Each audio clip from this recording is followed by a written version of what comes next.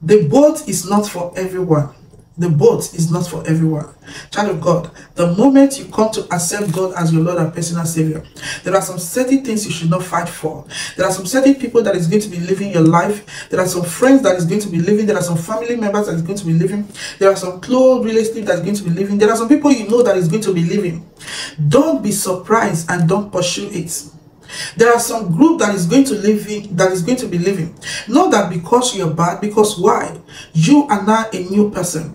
The moment you have stepped out of darkness into light, there is no how darkness is going to agree with you. There is no how, because they know that the power of God is in you. They know that the anointing of God is in you. They know that the living power of the Holy Spirit is in you. So you can't stand everything. It's not everything that can stand your presence. It's not everything that can stand the new man you become. Don't try to pursue and save anything. The word of God says in Matthew 16 verse 24, for whosoever shall save his life shall lose it, and whosoever will lose his life for my sake shall find it. Hallelujah. Maybe you lost a lot of things because you don't know God. They start leaving you. They feel you don't belong anymore. They feel that power you carry, that anointing you carry, they can't stand it anymore.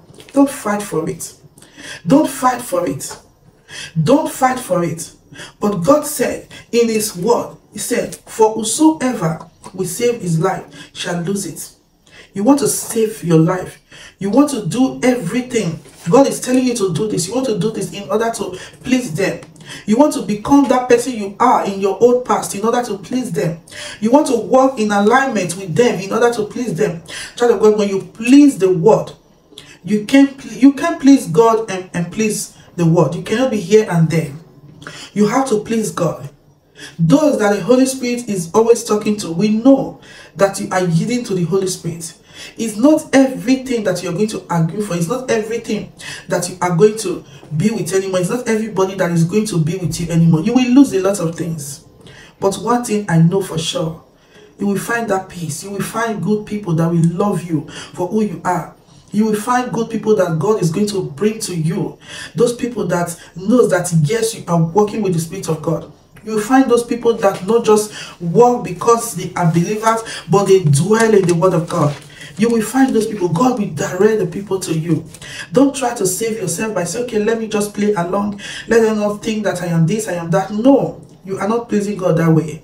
You are not pleasing God that way. Still love them and go with the flow that God is pushing you to do. God bless you.